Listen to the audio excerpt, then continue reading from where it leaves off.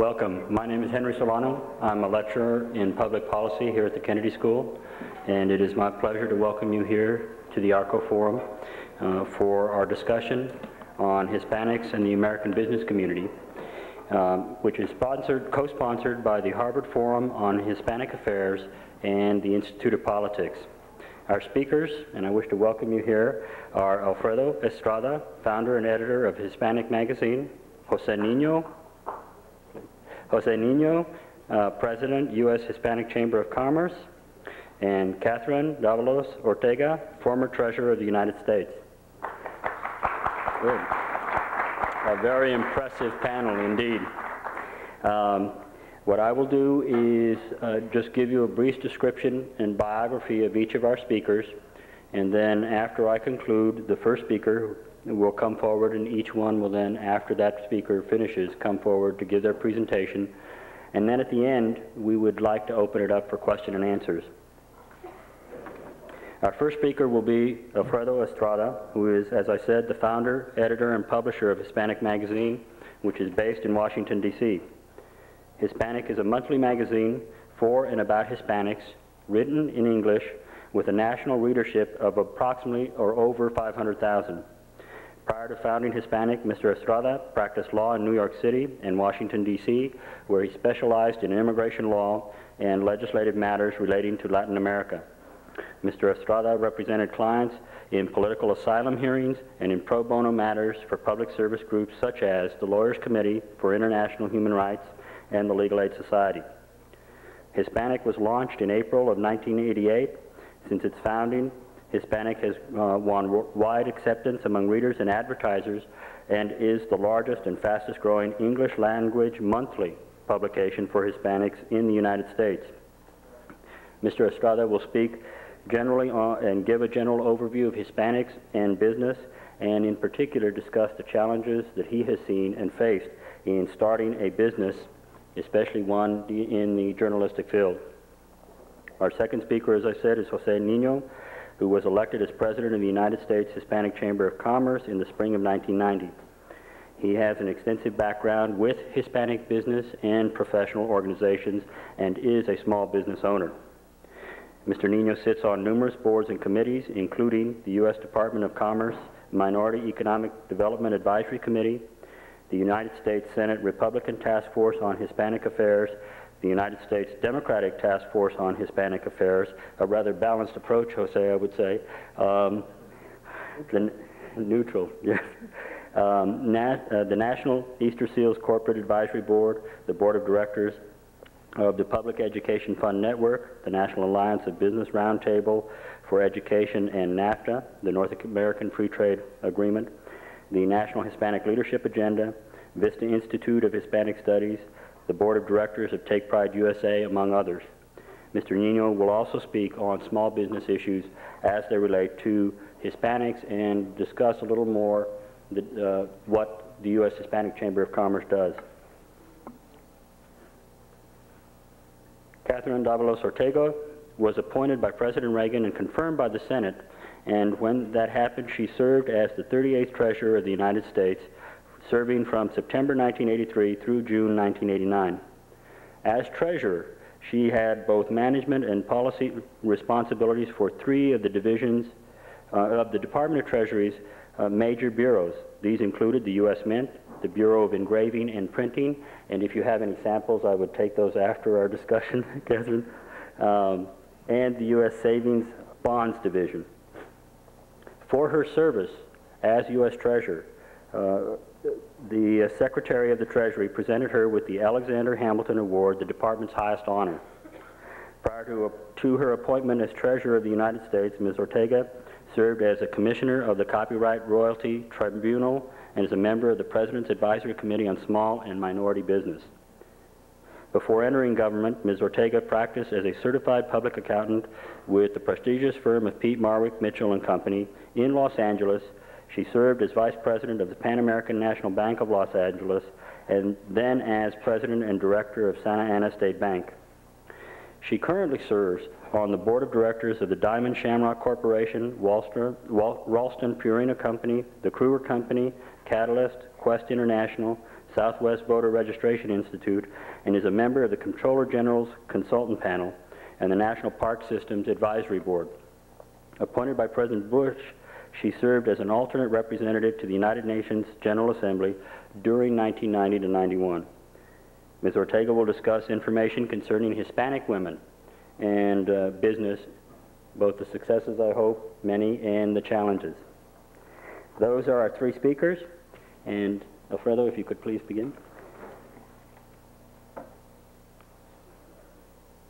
Thank you very much.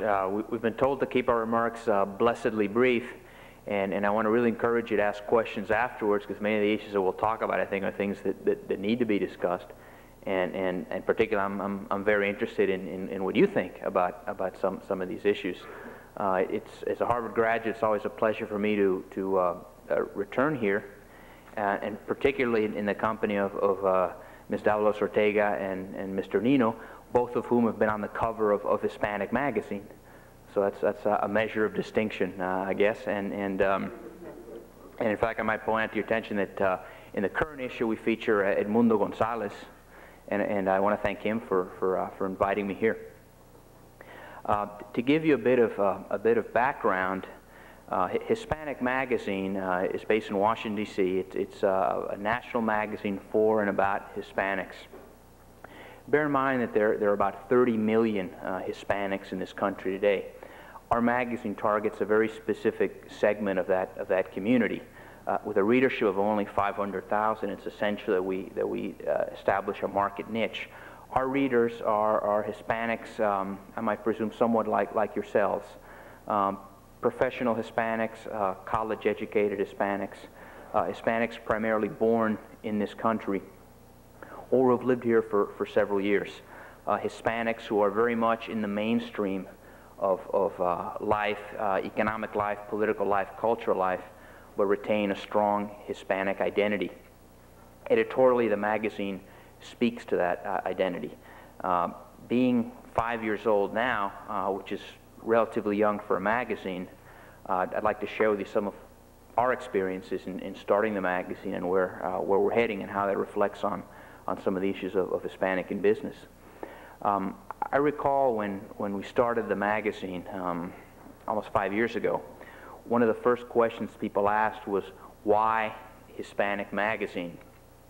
Bear in mind, the magazine business is one of the riskiest businesses around. 9 out of 10 new magazines go out of business in the first year. Now, every year there are about 500 new magazines that start up. Most of this is due to desktop publishing, which makes it very easy and very cost-effective to start a magazine. But of those 500 new magazines, 9 out of 10 will go out of business. Add that to the increasing risk of running a minority business. Again, the difficulties of getting capital, of getting qualified people, getting people to believe in your business. You can see what we were up against. But we were committed to the idea of a magazine that would reach out to the Hispanic community. Our goal was then, as it is now, in a sense, to be the voice of the Hispanic community and to present a balanced, objective, and entertaining portrait of our community. Part of the need for that comes from the negative images that surround us, particularly in general market media. We did a story a couple of months ago. We called it Bad News. And specifically, we looked at 5 major metropolitan newspapers across the country, New York and Los Angeles, San Antonio, Washington, D.C., and Chicago. And we took a week, and we read the newspapers cover to cover. And this was a week at the last week in August that we looked at this. And we analyzed the types of stories they ran about Hispanics. It confirmed certainly my suspicions that the majority of coverage about Hispanics is pretty negative. You're much more likely to read about, for example, a Hispanic drug dealer than a Hispanic entrepreneur. You're much more likely to read about a Hispanic undocumented immigrant than a Hispanic political leader, just as a matter of course. Now, it can be argued that media in this country today has become very sensationalist, has become very, very negative, and that's certainly true. I mean, it's amazing to me how certain stories, I mean, how many times can you read about the the deranged cult in Waco, and that type of thing. I mean, there's only so much you can do, as opposed to the positive images. But in the minority community, it's particularly to the fact that there are very few Hispanics, for example, in the newsroom as editors of major publications.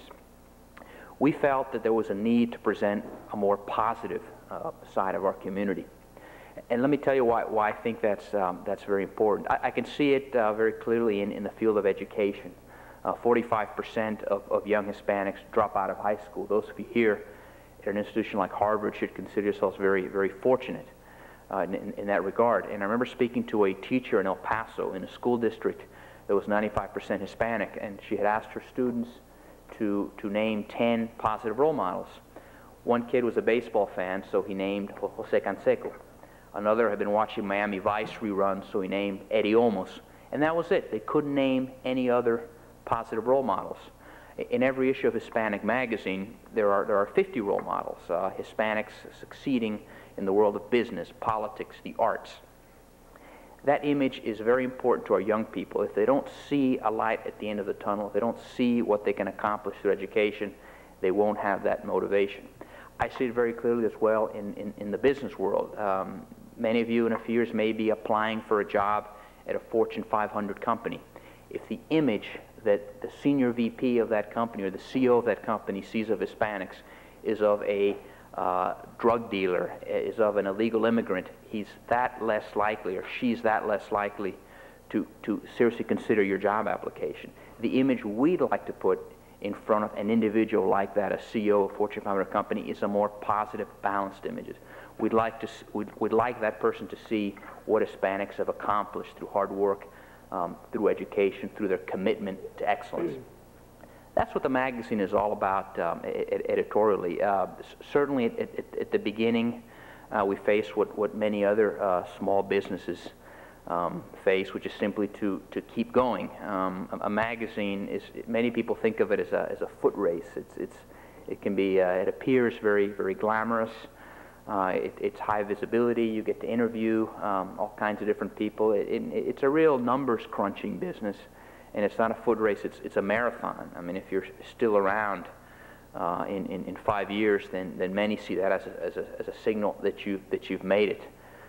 The next step, however, is even more difficult, which is to establish the editorial credibility of the magazine.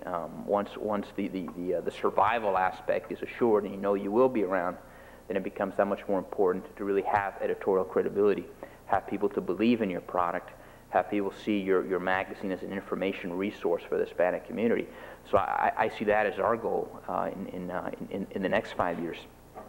But all of you here today are really part of a very exciting trend in this country now. It's been called a demographic explosion. In the last census between 1980 and 1990, the Hispanic population grew 59%, 5 times more than the rest of the country. And it's not just the numbers, it's the achievements of Hispanics in the arts and politics and business. Henry Cisneros, former mayor of San Antonio, now the Secretary of Housing and Urban Development, has called this the Hispanization of America. Let me explain what that means. By the Hispanization of America, I don't mean to imply that Hispanics will someday be a majority, or that we will all become Hispanics. So maybe that's not such a bad idea. And in fact, in some states, for example, in Texas, 1 in 4 people are Hispanic. In California, 1 in 4 people are Hispanic. But by the Hispanization of America, I mean that Hispanics are having an indelible impact in the fabric of this nation's life. You can see it when you turn on the radio and listen to Gloria Estefan and the Miami Sound Machine. Pulitzer Prize-winning authors such as Oscar Hijuelos, who wrote the Mambo Kings. Leaders such as Henry Cisneros and Federico Peña, Secretary of Transportation. I think for me, the crowning moment was when I went to Mexico City and saw a Taco Bell in Mexico City. Now, when you can go to Mexico City and order a taco from Taco Bell, you can truly see that Hispanics have arrived. But certainly this process of the Hispanization of America will continue in this decade and the decade to come. And at Hispanic Magazine, we see ourselves as our mission is to chronicle this continuing Hispanization of America, the growth of the Hispanic community in these various areas. And all of you are part of that. and I commend you for your participation in this event. Thank you very much.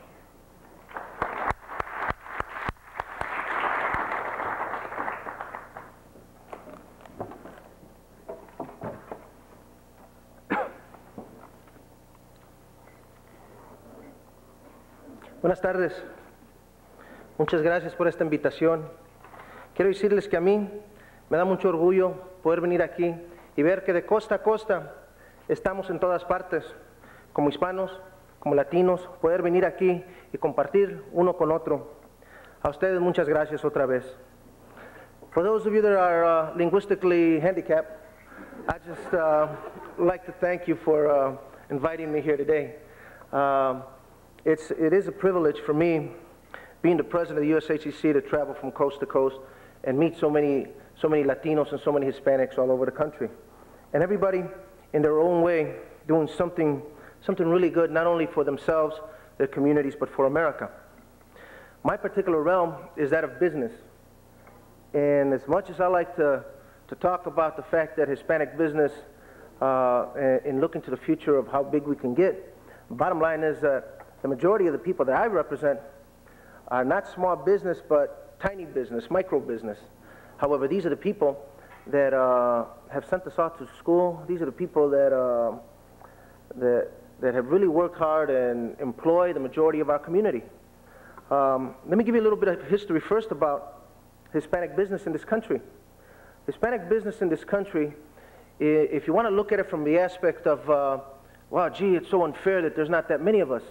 Or look at it from the position of what a great opportunity we've had and what a greater opportunity we're going to have.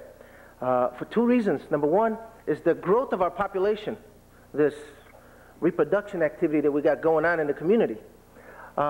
It's really something, and it presents opportunity because in the 70s, the greatest secret that was kept by the utility companies of America and the Grocers Association of America, because they fed us and they provided us with electricity and gas and so on.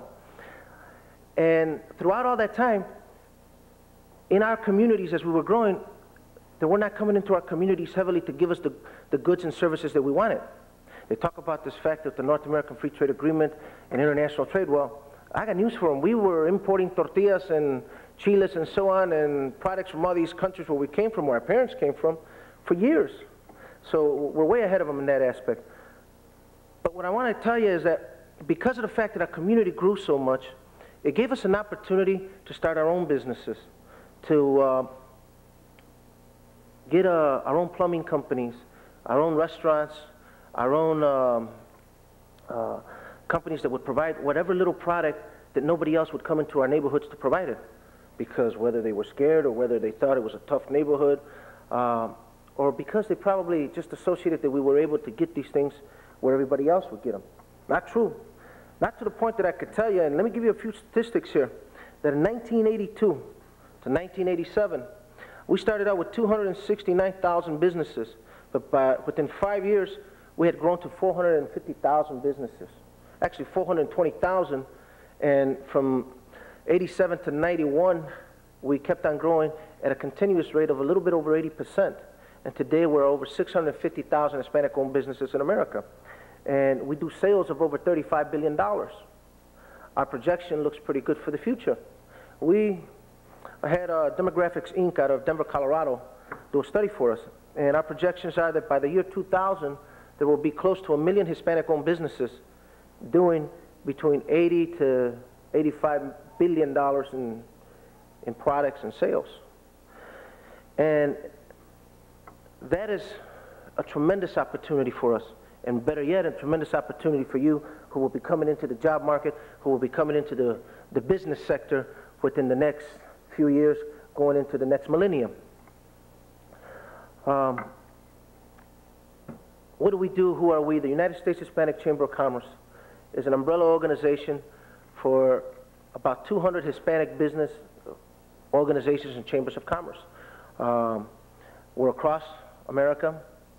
We have chambers located anywhere from Connecticut to Salt Lake City, Utah, from Florida to Seattle, Washington, down to Texas, California into New York City. So we're pretty much been expanding all over the country. And we have members in about, I believe it's 39 states now. The USHCC is an advocacy group. We advocate business for Hispanic business. We assist our business owners and our members, number one, in procuring business from corporate America. Number two, opening doors for them with the federal government so they can do business with the government. And number three is advocating between them. And what I mean by that, I sincerely believe that the greatest thing that the USHCC has ever done is that it has brought together Cubanos with Mexicans, with Puerto Ricanos, with South Americans, and so on, under a networking process, and true networking so that they could do business amongst each other, and to truly believe and can see that we can work together. But what's the common denominator that brought us all together? It's not our Spanish language because we all have different dialects. It's not our culture because we all have different cultures. So the bottom line that brought us together was dólar, the dollar. Green, how much money? Money. You know, it's okay to make money. And a lot of people got a problem with that, I believe, because even in our community, whenever somebody makes money, you know, they want to keep it a secret. And they don't want anybody else to know where they made their money. Well, you come join us. And if you need assistance in helping you where to find money or helping you where to go where there's a contract to get money, well, that's where we come in. Because we don't have a problem introducing you to anybody we know that you want to meet so that you can possibly cut a deal. That's what's called networking. And we do it all the time. From ourselves that we hold our national convention, which, by the way, this year our national convention, it's an advertising moment here, in New York City, September 22nd to the 25th, and we invite all of you to come there and be with us. We will have corporate America with us, we'll have Hispanic business owners with us, and we'll have seminars on how to do the things I'm telling you. But we don't have a problem with that because through networking, sooner or later somebody else is going to find out other ways to do business, how to make it better, where to go and get it. Well, we want to participate with it because later on you could help us. And that's what we project as we go forward. The USHCC hosts seminars on how-tos for all types of business opportunities. Matchmaking sessions with corporate America, and we also advocate those things that really hurt Hispanic business in Washington, those laws that concern us anywhere from the EPA laws to Department of Defense to small business, the 8A program, so we can participate and try and get a minority participation on contracts.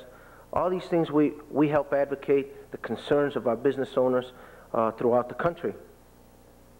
And the latest one that we're doing is we're knocking on the doors of all the franchisors because we want to have our Hispanic business owners and our Hispanics in general participate in franchising. Franchising is a great opportunity. They're turnkey operations, and it's kind of a step-by-step on how to do business for a particular product. And for that, we're also participating heavily to open those doors for you. We extend into the international realm rather, by doing agreements with other countries. We participate heavily with Mexico and Latin American countries to the Camacol, the Hemispheric Congress down in Miami. Puerto Rican business owners are part of the U.S., so the business owners in Puerto Rico come under our umbrella. Los Detallistas de Puerto Rico, their association, Productos de Puerto Rico, we have very good relationships with them and we work together. What is the future of international? First of all, we're pro-business, we're pro-international trade. We are for the North American Free Trade Agreement as it is written by all three countries, as it was signed by all three countries. We understand the fact that the President is negotiating separate deals on a separate negotiation on labor and environment. However, from a business point of view, we are for international trade and open free trade. But we're one step ahead of them. As I mentioned at the beginning, we've been importing products and moving back and forth for years. And what we're doing at the USHCC is we're matchmaking Hispanic business owners from the United States with Hispanic owners or Mexican owners down in Mexico, doing joint ventures between them so that they can do business and showing everybody, hey, we got a victory here. We're way ahead of you. We're already doing business. And let me tell you that it falls under our program that we call our Sanchez to Smith program, where Sanchez of Mexico, South to Sanchez of the United States will then South to Smith, and vice versa. And it works. And let me tell you, we're moving it forward. We're moving it forward. It works, and we shall continue to promote it so that we can move way ahead of this North American Free Trade Agreement. It's something that cannot be stopped because it's part of the globalization that's going around the world. The world is getting smaller. Telecommunications is speeding up. Air travel is fast. And you are now at an opportunity that we did not have 10 years ago. And even 5 years ago was even limited to a point. The fact that the former Soviet Union has come down, other communist countries have opened up to trade, to doing business. This is going to bring tremendous opportunity for you. One thing I recommend to everybody in this class or in this audience today is take an international class as an elective. If it's not in your major, take 1, take 2, take 3 international classes. You're going to see how no matter what you do in the field of education that you're dealing with, sooner or later you might have an opportunity to deal in international trade through what you know in that particular subject. So get the basics out of it. It'll probably make you some extra money down the road. And I like to tell you that, again, that his small business, we hire more people than all the corporations in America put together. Small business is the backbone of this country. And when you have a small business or a tiny business, not only are you employing yourself, but you're probably employing a couple other people. And that's what's really all about. That's what really makes this country going. And that's what really motivates the economy, the economies of scales to move and balance either direction as to how well we perform or how well we've been staying in business. I can tell you here as I'm in front of you that you're gonna have to set your own goals, but you have your teachers and everybody else, your parents to tell you that. I can tell you that your limitations is probably the limitations that you set upon yourself, but you already know all of that.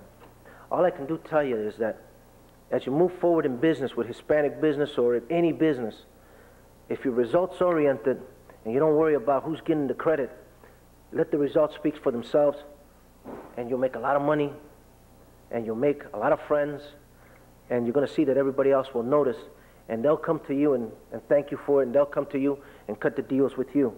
So don't worry about all of that. Just be results-oriented and never get mad. Don't get mad, and worse, don't get even. Negotiate. Work it out. There's not that many of us that we can afford to lose anybody. Muchas gracias.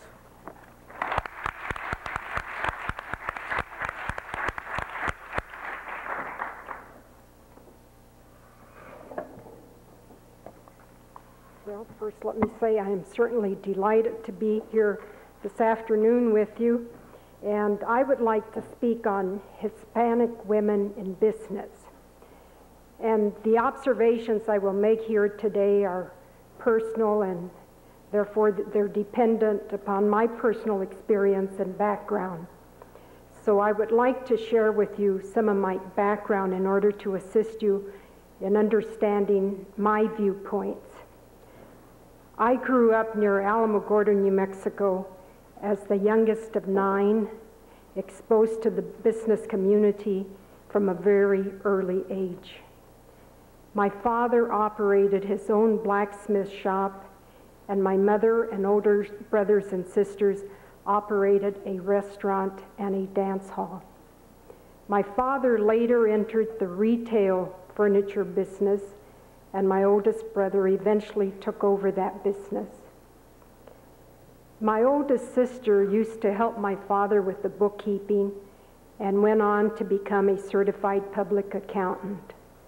My youngest brother and I followed in her footsteps and also became CPAs.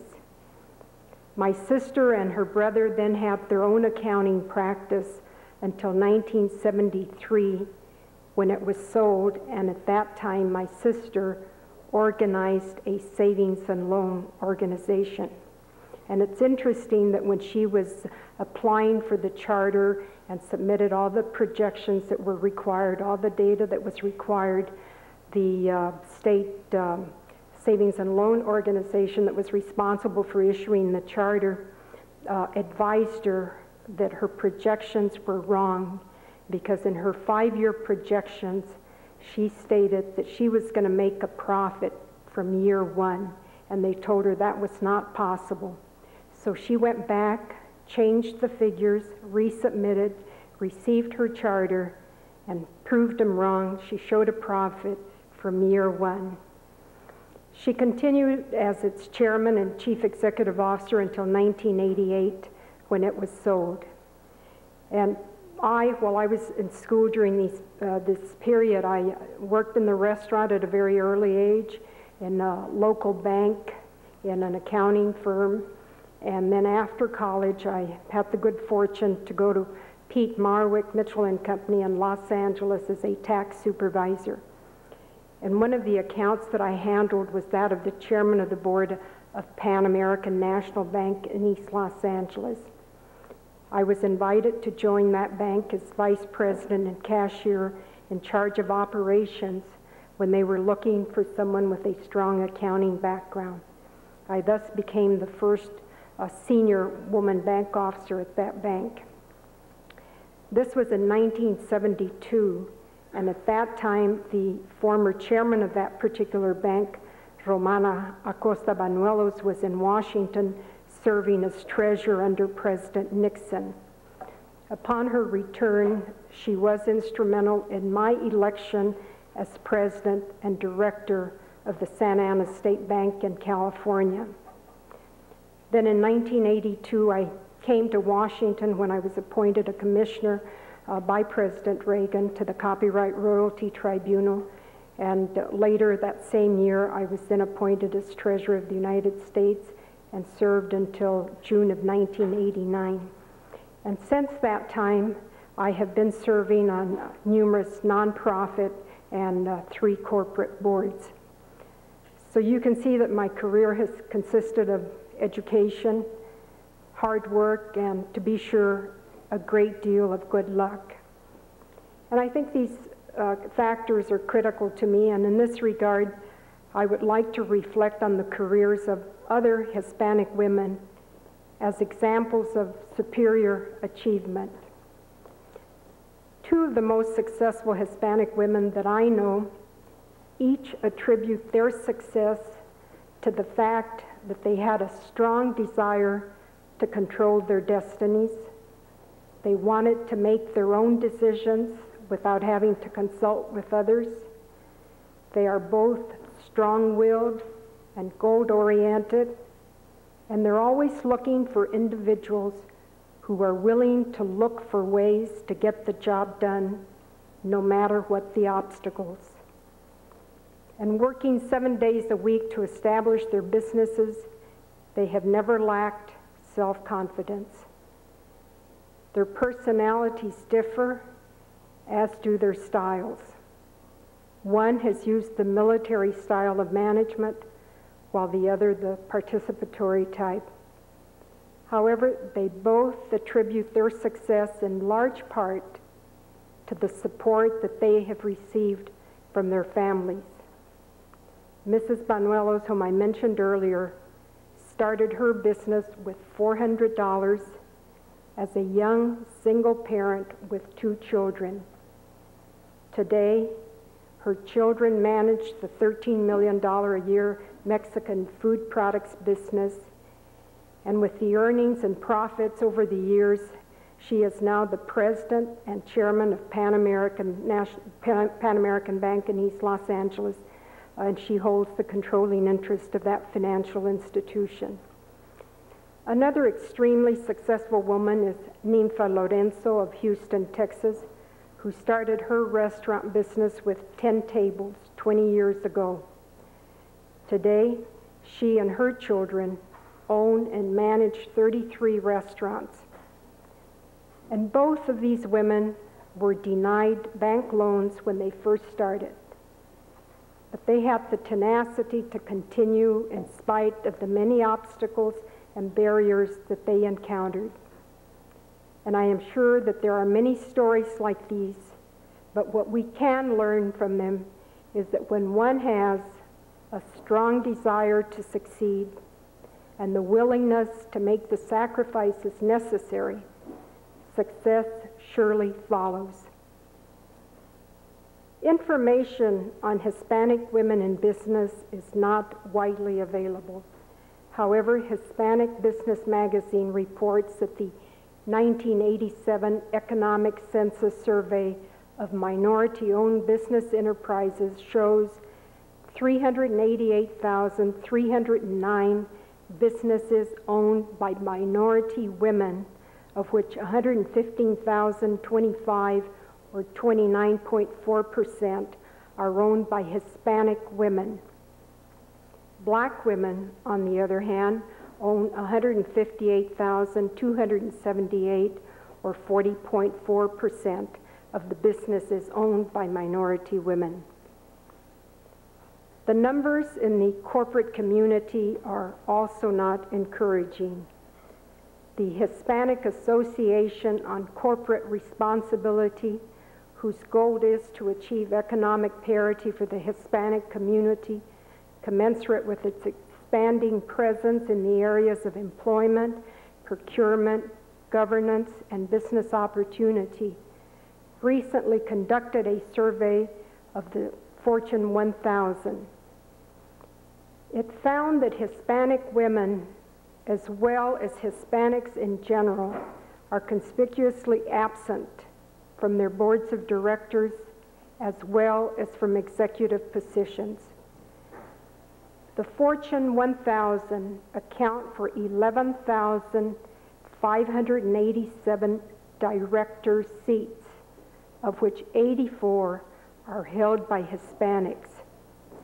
The 84 seats are actually served by 58 Hispanic directors, since some individuals serve on multiple boards. Of the 58 Hispanic directors, 7 are women. Of the 12,894 executive positions, 69 are held by Hispanics, of which 11 are women. I have little doubt that we all come to the same conclusion, and that is Hispanic women have not fared well in business. But then all women face the usual difficulties in the employment area vis-a-vis the males.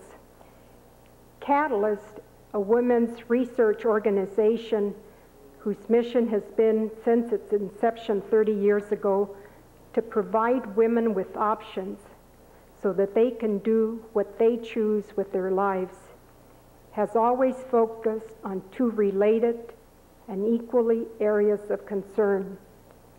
And the first is the upward mobility of women, clearing the path so that women can move as far as their talents and commitment can take them. The second is enabling each woman to establish the balance of career and family that makes personal sense for her. One of the recent studies conducted by Catalyst was to examine the current status of women in the ranks of corporate management and CEOs' perceptions of the qualities women need to succeed. In response to one of the questions in the survey, CEOs most frequently cited the increased presence of talented women and the need to use the most talented human resources available as a motivation to increase the representation of women in management. And this was somewhat of a surprise in light of the widespread awareness of the changing demographics of the American workforce. The CEOs recognized that women do not experience a level playing field in competing with men for development opportunities and promotion. And they identified barriers to women's advancement, which included the well-known stereotyping, preconceptions, lack of careful career planning, and planned job assignments, and exclusion from informal networks of communications. Most CEOs felt it was the company's responsibility to change to meet the needs of women. The survey also showed that women are perceived as equally or better prepared than their male counterparts for business careers in terms of education, technical training, management skills, client relations, and interpersonal skills. And these were the skills most often mentioned by the CEOs as necessary to compete for top positions in their companies. And many CEOs are taking steps to increase opportunities for women in management. But nonetheless, the process is cumbersome and slow, but increasing in pace as enlightenment comes. Discrimination, one of the ugliest barriers born of fear and ignorance, is not as imposing as it was 10 years ago, but still exists and can be heartless, and of course is visited on both sexes. In my view, Hispanics will overcome this barrier as knowledge and appreciation of our talents and abilities become recognized and appreciated. So what can we do about these problems, conditions, and concerns? How do we in the Hispanic community deal with these problems as men and women? Some of the things that I believe each of us can do are, for example, each of us should strive to impart our knowledge of the unfair barriers we see throughout the Hispanic and general communities. And each of us should be willing to give of our time to Hispanic groups dedicated to the betterment of our community and through this benefit society overall. Each of us must recognize that as Hispanics we should be mindful of the plight of others and perhaps not as fortunate as we. And each of us must accept individual responsibility and accomplish those things we are capable of. I appreciate that many of you are doing these things now, and I respect you for your work. But let us continue these actions and demonstrate that discrimination is counterproductive to good business, good government, and progress for all. Thank you.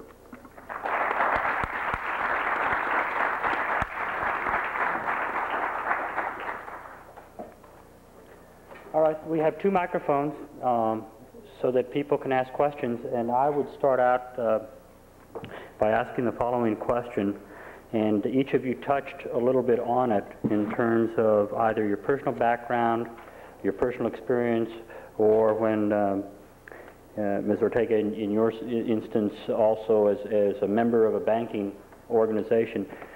I would like to ask the question both in terms of Hispanics or Hispanic women, what have been traditionally the barriers to obtaining capital,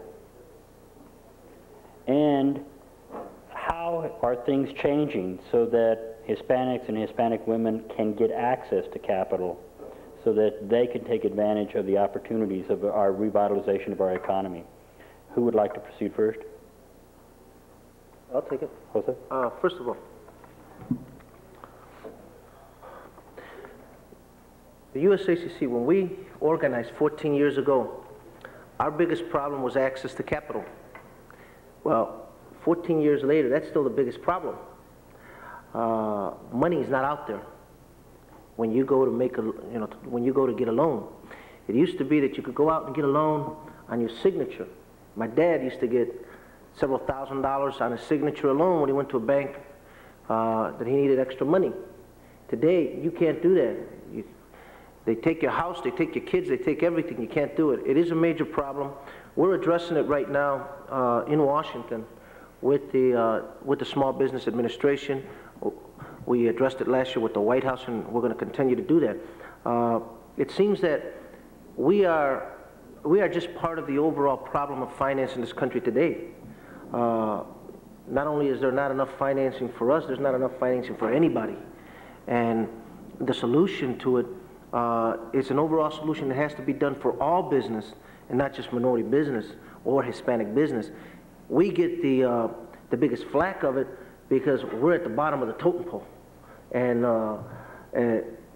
the same problem that we have in all other areas, from insurance to financing to redlining that's going on, that's the bottom line. And I, for one, can tell you that from our organization, we're pushing forward to identify other sources. What we're doing is we're helping Hispanic business by organizing capital development corporations, by putting together special funds called SBICs, Small Business Investment Corporations, that through there we go out and we raise capital. We raise $1 million and we challenge the government through its own laws to match it 3-to-1, 4-to-1, and then bring it out into the community in small micro loans. These are initiatives that we're putting together ourselves from California, New York, Miami to Chicago, and the other thing that we're doing is we're encouraging our business owners to do more of getting Hispanics to buy your own banks and buy your own programs. But what's more attractive of an SBIC corporation, a small business investment corporation, is that it can act like a bank, but it doesn't fall under the same bank regulations. But we are working on that. Thank you. Anybody else? Ms. Ortega, do you have anything you'd like to say? Well, I might say it has especially been difficult for women. It's somewhat easier now, but initially, if a woman walked into a bank and there wasn't a male with her, she was pretty much out of the not going to get a loan, and because they wanted that male individual to co-sign with her. Much progress has been made along those lines. On the other hand, from a small business individual's point of view, my recommendation has always been that when you're thinking about going into business, you establish a banking relationship very early on, and that you make that contact with the loan officer where you're going to be doing the banking, because it's much easier after you have developed a relationship with a loan officer that he or she can guide you in how to go about getting a loan either from that bank or other sources. Mr. Estrada? I was hoping to duck that question because our experience there has been very negative. We've yet to get a loan. I mean, the magazine is profitable, and I couldn't get a loan today. That's partly because a magazine doesn't really have any assets other than our good name, other than substantial advertising receivables. Banks do not, just as a matter of policy, do not lend against advertising receivables. If I had had to rely on any kind of financing, I would never have started the magazine. Okay. Let's go first to this microphone. If you could just briefly identify yourself and then ask the question to the whole panel or any particular member. Okay. My name is Jose Tello, and I'm an undergraduate at Harvard. I have two questions. One is a general question for anyone who wishes to answer, and another one for Mr. Estrada. It's known that in the nation at large, Hispanics have difficulties in uniting. An outside Hispanic who published an article last year on this issue, and I was wondering what needs to be done in order for Hispanics on a national level to unite and be more effective in the business world and economic world, political. And also, Mr. Estrada, you said that your readership is sort of like mainstream Hispanics who are educated, and also you said that the magazine sort of like provides role models. How can you work to sort of like to get to the lower, to the poor Hispanics, to the ones who haven't made it yet, who are not educated, who can benefit from reading the magazine? The magazine's used quite a bit as a teaching tool in the classroom, and perhaps that's how we, get to that segment of the community. Again, by presenting positive role models, it's helpful in helping people to learn English. So we've done things in that area, but there's no question that our segment is a very specific market segment, which tends to be a higher income group. That's why the magazine's in English. These are people who are bilingual, tend to be more comfortable in English. my own history, I was born in Cuba, but I grew up in this country. So while I'm fluent in Spanish, I'm much more comfortable in English. So that's the segment we're reaching. But I think the magazine has been effective in reaching other segments of the community through this educational aspect. Can I follow up on a question to him? One of the things that we did at the USACC at the initiation of Hispanic Magazine is we got into an agreement with Hispanic Magazine that all members of the USACC or its local membership that comes forth, so long as we provide Hispanic Magazine with the listing of it, he would send them a 1 year's complimentary subscription of that magazine. And it doesn't matter what level of education they have, how big or how small their business is, as an extra teaching tool, as an extra information tool, and it's worked very well. And we thank Hispanic Magazine because the relationship has worked well. On the other issue that you asked about unity, Right. I spoke first earlier today on how we do unity and the part of business. We do it through economics, through the dollar. We bring Mexicanos, Cubanos, Puerto Ricanos, everybody together under the auspices that everybody likes to have money. And through economic development, we all come together because that's one common thing that we have. But we've tried to push it a little bit further. We've extended across.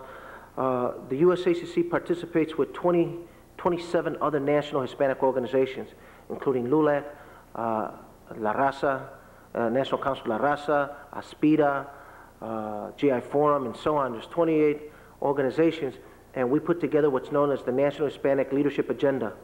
We've been together under that name for the last 2 years, and it's headquartered out of Washington, D.C.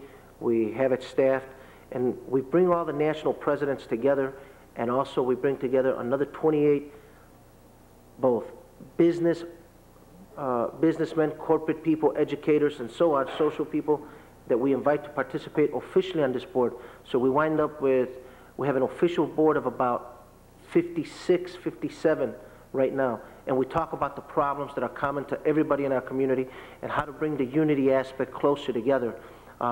One of the things that we talked about heavily was to first agree on what we were going to disagree on and then move from there on everything else that we could agree. It seems to be working pretty well. If nothing else, we have everybody together at the table and we are talking, and we encourage any other groups, and we encourage all our own local groups from these organizations to meet in the cities where they're at to also do the similar thing so we can get this unity relationship going. Here. I had a question to Mr. Estrada. I'm doing a study on television coverage in San Antonio on Hispanics, similar to what you did with the bad news story. But I'm also trying to link it in with, if they get better coverage, what sort of revenues from advertising they might be able to receive. And one thing that was brought to my attention was that in San Antonio, less than 5% actually watch the Spanish language television. There's a misnomer that to advertisers that you can only reach Hispanics through Spanish language media. And I wanted to see what you have sort of gauged as perceptions by advertisers, big advertisers, small advertisers, of their perception of Hispanic consumers and what they think is the best method of reaching them, and if you could sort of propose a more effective way. Well, there are a lot of misconceptions out there about the community, as I think you've encountered. What's important to realize is, again, I keep coming back to this issue of segmentation. There's no question that of the 30 million Hispanics, there's a segment there that well, first of all, doesn't speak any Spanish at all, and possibly fourth, fifth generation may not even consider themselves Hispanics. There's no question a segment possibly at the other end of the spectrum which doesn't speak any English. These are most likely very recent immigrants, possibly undocumented immigrants, people outside the economic mainstream, and I would call that something in the range of possibly 10 to 15%. Everybody else, call it the other 80%, is probably bilingual in varying degrees, and that's really the audience people are getting at. The two large Spanish language networks, Telemundo and Univision, are actually owned by very large economic interest. Telemundo is owned by Saul Steinberg, a New York-based financier. Univision is owned by a consortium that includes Mexican billionaire Emilio Azcárraga and a number of people in the entertainment industry. So essentially, neither one is owned by U.S. Hispanics. Their pitch, if you will, is that Hispanics don't speak English, that the only way to reach Hispanics is through Spanish. Now, as a marketing pitch, that's been somewhat effective in terms of reaching corporate America. The misconception, I think, is in the size of this segment, because they're claiming that the entire community doesn't speak English, as opposed to that 15%. I believe that's wrong. I think the bulk of the community is bilingual. A lot of the programming that you see on these networks tends to be the novelas, the soap operas, essentially Latin American programming that's simply broadcast in the U.S. has very little relation to U.S. culture. Our magazine, for example, we're not really concerned with what's happening in Mexico, Caracas, Buenos Aires, except for some specific international issues, primarily in business. We're concerned with what's happening in San Antonio, in Miami, here in Boston with the U.S. Hispanic community. And I think one offshoot of this is the lack of positive images on television. A lot of what you see on Spanish language television tends to be very stereotypical views of Hispanics. Not a lot of attention to issues like education, not a lot of attention to issues like business. I'd like to see, for example, more Hispanics on mainstream network television. Why don't we have a successful Hispanic sitcom, for example? Why don't we have programs that deal with issues important to Hispanics? In Washington, you know, we've got 20 pundits on Sunday morning. Why aren't any of them Hispanic? Why don't they address Hispanic issues? That's the progression I'd like to see in the next few years. Okay. I was just going to follow, but I'll follow up. Yes? Hello. I was interested in, like, how America is called the melting pot. And I had a small construction business, and I've worked all around Boston. And I don't see it that way. All I see is neighborhoods. Like, I see Spanish neighborhoods, and I see black neighborhoods, and I see Chinese neighborhoods. And I don't see any homogenization of the American. It's like that in every big city you go to. So where is this melting pot that we speak of, you know? But I've had the pleasure of working in these various neighborhoods and meeting these different nationalities and such, and it's been benefit to my life. But a lot of Americans don't get the experience to do that. And they have, it's like an us and them attitude. You know what I'm saying? I live in the suburbs where there's, I don't think there's an Hispanic person in the entire town on the South Shore. And there's a lot of the us and them, you know, like the isolation. We can isolate ourselves in a nice town away from it all. And like, the problems with the people in the city is their problems. You know, it's not ours to worry about. And you know, when I was in myself, I was a tradesman, and I've hired, you know, people from just about all nationalities at one time or another. And but I've seen prejudice in my travels, you know, and it's ugly. It's real ugly. And I've seen that there's no reason for it to exist. And I think that the separation that is around everywhere you look in America doesn't have to exist. If there was somehow that the American population could move towards homogenization, you know what I'm saying? Where there wasn't split up into these. I quote a biblical saying like, "A mind divided is no mind at all." You ever heard that? That's sort of the state that America is in at this point. And I think that a lot of the problems wouldn't exist if the people were living more side by side instead of isolated from each other, as the situation exists now. I assume the question that you're asking, in addition to the comments, which I appreciate, is what can the different communities, in particular the Hispanic community, do to help in that unity effort, while at the same time perhaps recognizing and preserving some of the benefits of their culture. And I would ask that just as a general question to the panel. Well, first of all, with us, again, we're starting to do the programs of the unity that I spoke earlier within the Hispanic community, but the outreach that is being done within the greater segment. I know that I could talk in Chicago, where I'm from, or where I spent most of my life.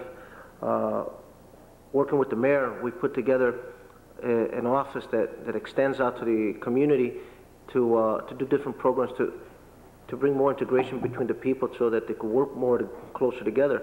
And we, from the business point of view, what we're doing is we try to extend as much as we can on joint ventures with non-Hispanic businesses, both into the black community, the Asian community, and the white community, so that we could work with them in joint ventures and specific projects.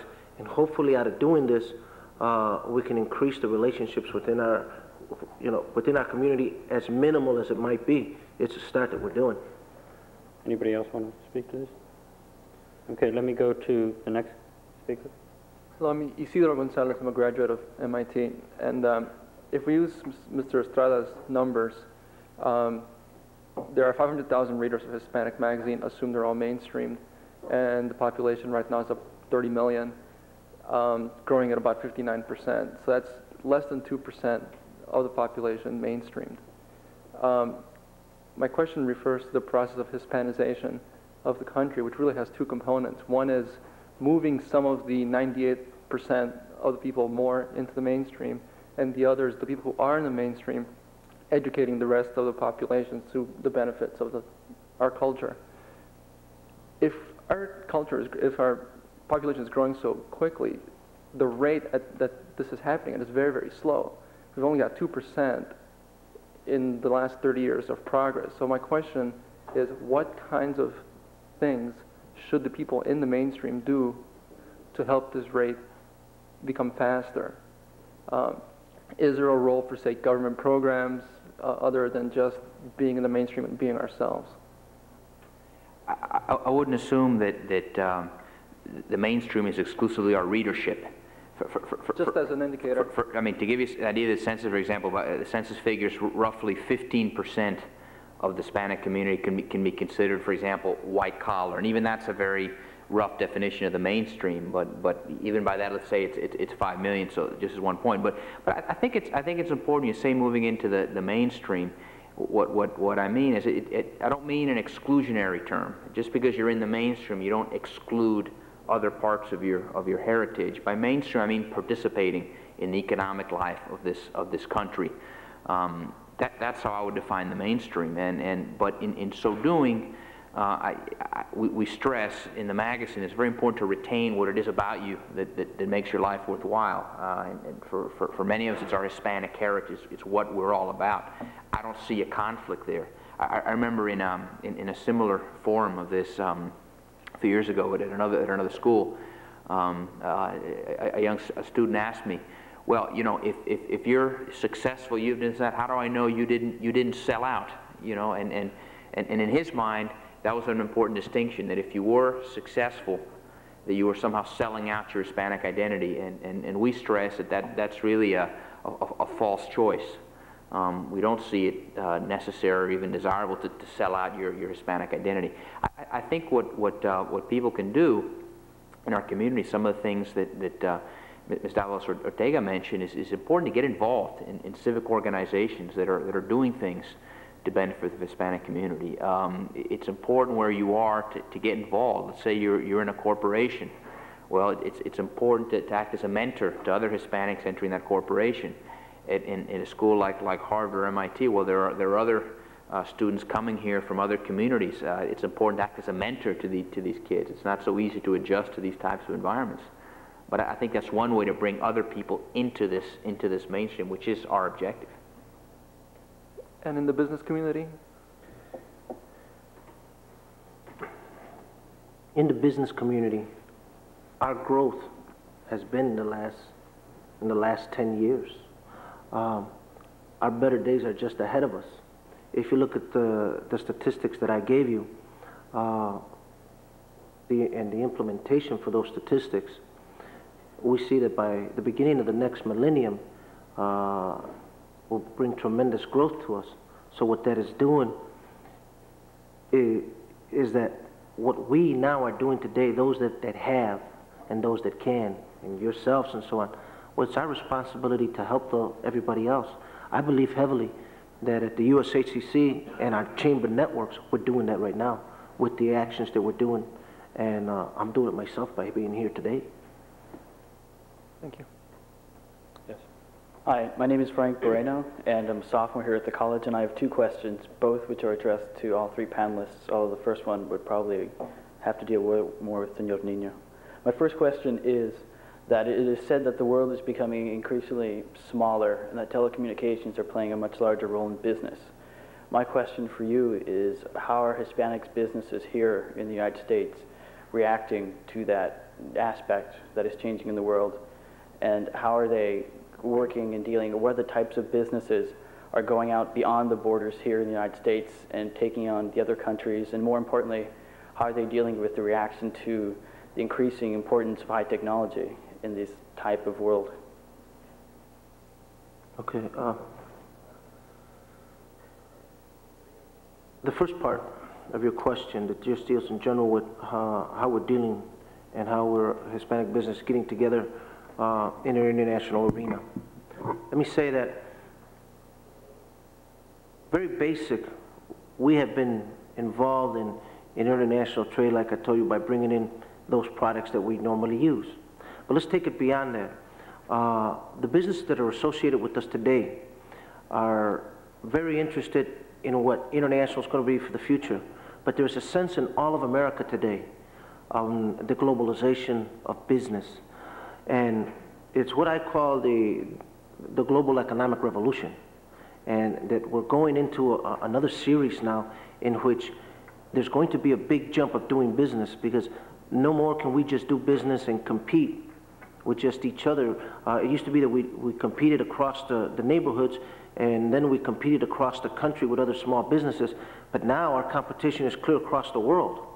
And there's, with the education and the information that's being brought forth on the North American Free Trade Agreement, a lot of Hispanic businesses say, whoa, there's a great opportunity there. I'm going to make a lot of money. I'm going to get into international trade. I'm going forward with it. Well, reality is there's going to be a lot of losers.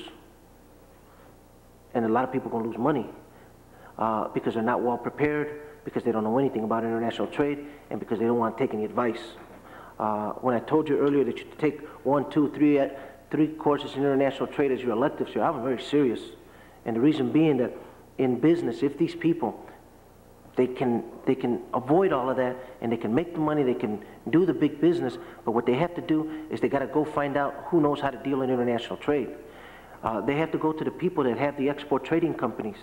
They have to go to the international consultants that know how to work and do this business. And let me tell you, there are a lot of Hispanic-owned businesses that are interested in this and are attending seminars and matchmaking sessions. We at the USACC, for example, have put matchmaking sessions together on international trade. In 2 weeks, we'll be going down to Monterrey, Mexico, where we're taking 80 chambers with us, the representatives from those chambers, putting them together with the 120 representatives from the different chambers throughout Mexico and the Canadians, and we're sitting them, number one, we're educating them more on what the North American Free Trade Agreement is, but more important, about international trade. And number two, we're putting them together with other business owners in Canada and Mexico that do similar types of businesses or similar products so they can go into business together. That is one way that we're doing it. And number two, you asked about the technical arena. The technical arena is real, it's new. It's new not only to Hispanics, again, it's new to everybody. But I can tell you that we have several Hispanic companies that are going into that big time. We have Hispanic-owned companies that are into fiber optics, that are not only construction companies that are now laying the cable for it, but that are participating in the splicing of that technology, in the shooting off of that technology, not only in the Silicon Valley of California, but even most important for this particular type of work, being done in Colorado. For most of you that don't know, Colorado, especially the Denver area, is a high-tech communications arena where a lot of the major corporations are setting up their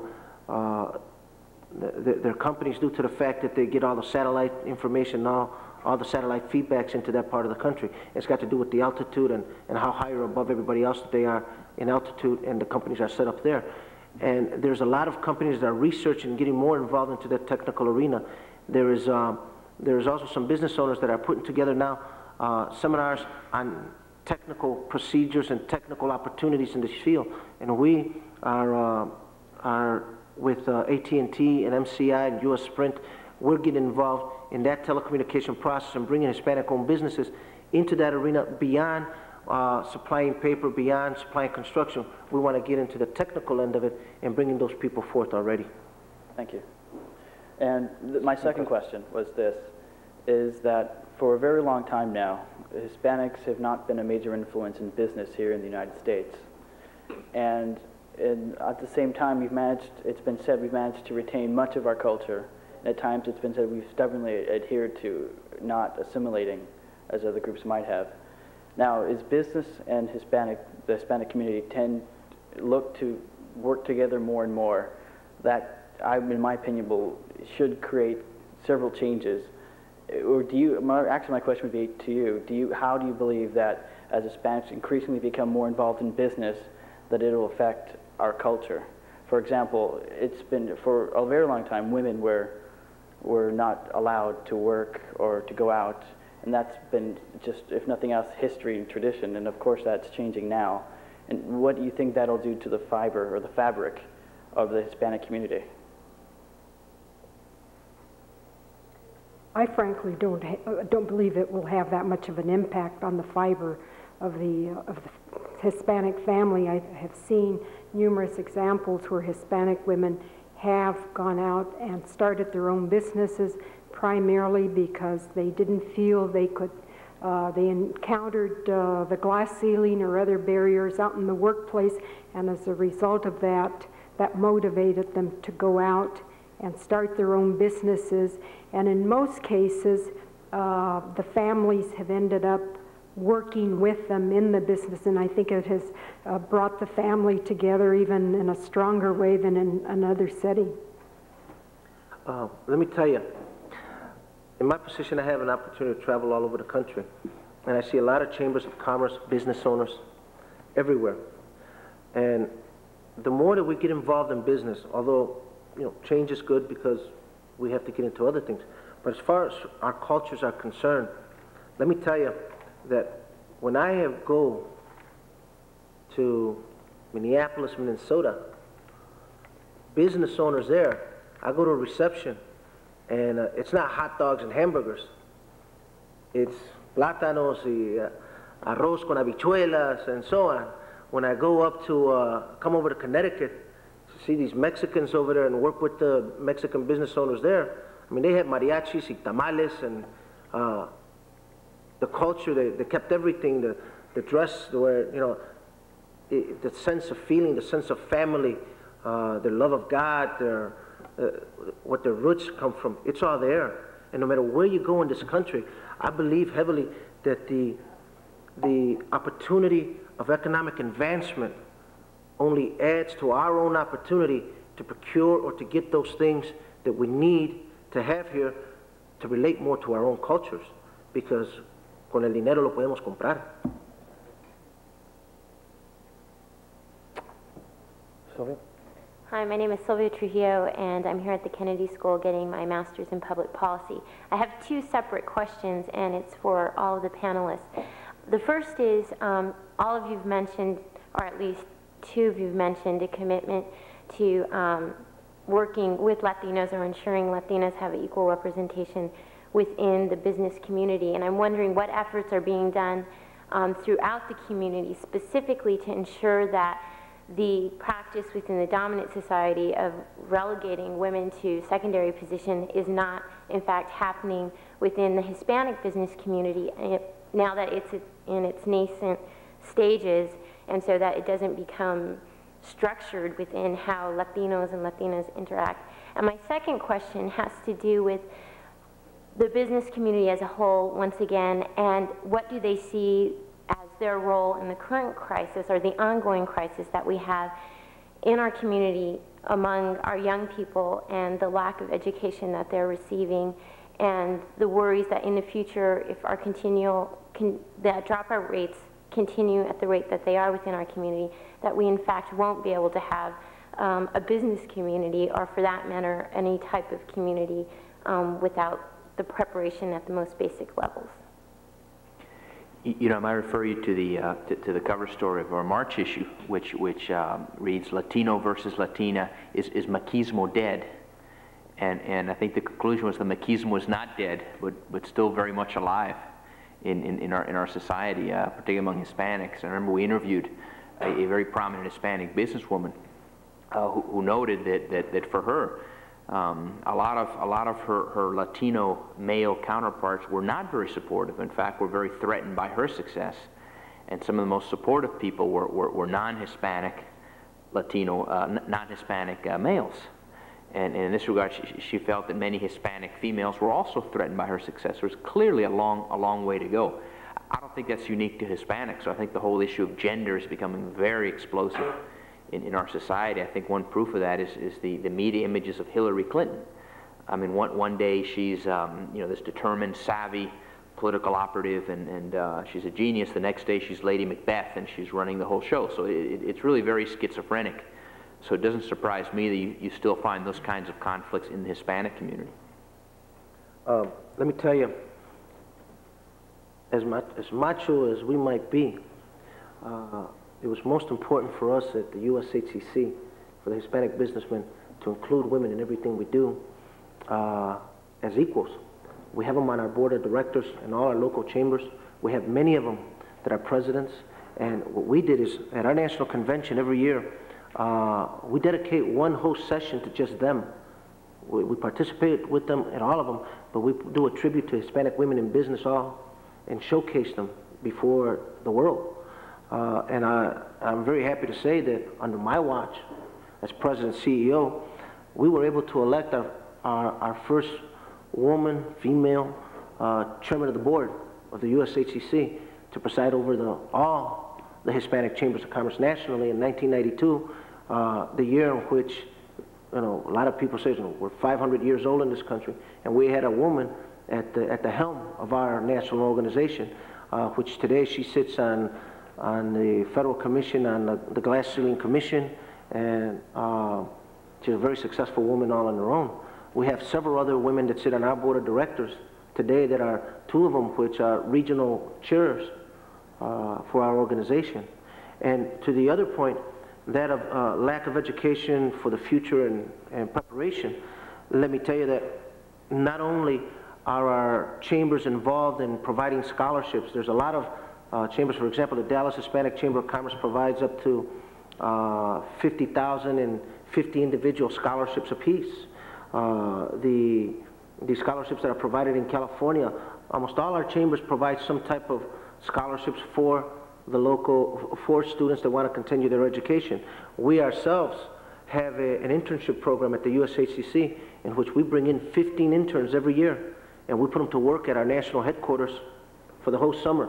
On top of that, we maintain at least 2 or 3 interns throughout each semester at our national headquarters, in which we do participation for them to get involved in Business Direct, and we encourage all our local chambers to do the same thing. But it is a big issue. Myself, I sit on the board. I sit on the Business Coalition on Education, along with the 10 presidents of 10 other organizations: the Business Roundtable, the U.S. Chamber of Commerce, the National Manufacturers Association, and several others. And we see on not just Hispanic education or Hispanic youth education, but overall education for youth in this country.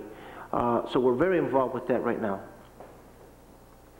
And I would say I have seen there in Washington more and more your Hispanic organizations have representation of women almost 50-50 in many cases, and I think it's up to women such as you in the audience to continue to be aggressive and participate and be part of those organizations that will be making the changes in the future. Okay, just one last observation, a quick question. One last question, actually. Okay. First, just the observation how, I think it's sort of funny that you say there's a woman as chairman. I mean, that's what she wanted to call herself. You really? Yes. Okay, I called her chairperson or chair, and, she says, Madam Chair. She says, no, you call me chairman. I says, I'll call you anything you want, but all I know is you're the boss. All right, just quickly, your last question. Okay, yeah, one of the panelists mentioned the glass ceiling, and to me it seems that there are 2 different groups when you go along business. You have those who pursue Hispanic-owned businesses and those who work their way up to the corporations. Now, with the glass ceiling, I'm not really too familiar with it, but do you feel that, how does that affect people who try to work up individually through these corporations? And does that have any effect on those desire to maybe want to have their own business instead? Well, I think that's true that not only women, but many minorities that have joined corporations and try to work their way up. They get up to a certain level and they're excluded from going further. And in the past it has been said that it's because those making the choice as to who's going to continue, who's going to get in above that ceiling, have been white males. And they have tended to select others like them. And so, of course, now with the many laws, the Office of Contract Compliance, putting pressure on corporate America, there is definitely a trend towards opening it up. As someone here mentioned, this glass ceiling commission, that it was established originally by Secretary Dole when she was at Labor, and they have continued this commission. And from the corporations that I'm serving on, I can certainly see that they're very much aware and are trying to correct this. In a lot of cases, they say the pool is not there, especially relating to women.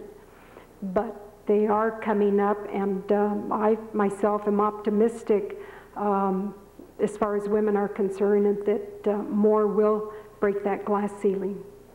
You know, the issue of the glass ceiling is a pervasive one in our society. I mean, it affects people in corporations as well as in small businesses and in all areas of endeavor. But I think it's important to note that diversity isn't really a buzzword anymore. It's a fact of life. It's a corporate necessity. A study came out a couple of years ago, Workforce 2000. By the year 2000, 85% of the incoming workforce at that time, new entrants to the workforce, will be minorities and women. What that means is any company doing business today that is not aware, that is not cognizant of the need for workforce diversity, will not do well, will probably not be around in 10, 15, 20 years. Those companies that are aware of the need for workforce diversity and are doing things like bringing Hispanics up the corporate ladder and breaking the glass ceiling are the companies that will do well. And the companies that are profitable, that are successful, are very much aware of that. So workforce diversity is the reality of the 90s. Okay, thank you very much. Mr. Estrada, Mr. Nino, Ms. Davalos Ortega, I want to thank you very much on behalf of the Kennedy School for your thoughtful. Thank you very much. Your remarks have been very thoughtful and enlightening, and you've demonstrated again to each of us that each of you are bright and talented, who in addition to being successful leaders and good role models are also Hispanic, and we thank you. To you in the audience, I wish to thank you for coming to listen to this presentation. Finally, I want to thank the Institute of Politics and the Harvard Forum on Hispanic Affairs. And I believe our guest speakers will be able to stick around for just a little bit, and informally we can chat with them. Thank you, and have a good day.